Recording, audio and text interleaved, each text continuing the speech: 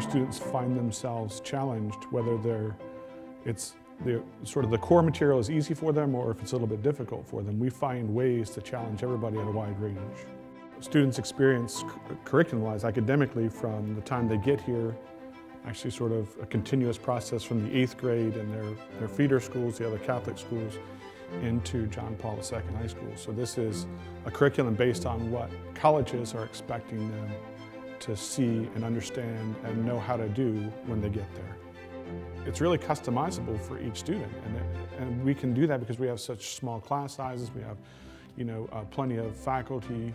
They really care about getting these kids ready and really preparing them for an extraordinary life ahead. I love the teachers here. The great spiritual foundation it has, and like the academic foundation, it's all based on our teachers. They are there for you nonstop. They make sure you have the support even when you don't want support.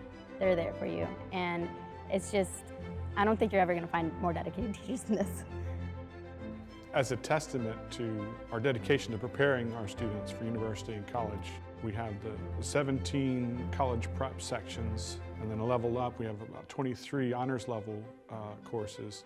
The purpose of the Freshman Intellectual Life program is how to become better students, better learners, lifelong learners. And the senior thesis seminar is really a capstone course. This is the other bookend to the Freshman Intellectual Life course.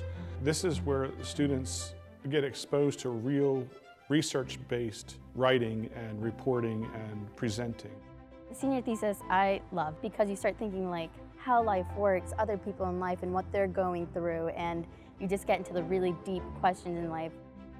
After they graduate and they tell us, how well prepared they are and how well they're doing because of what we did with our staff and our teachers and our school, to me, that's invaluable.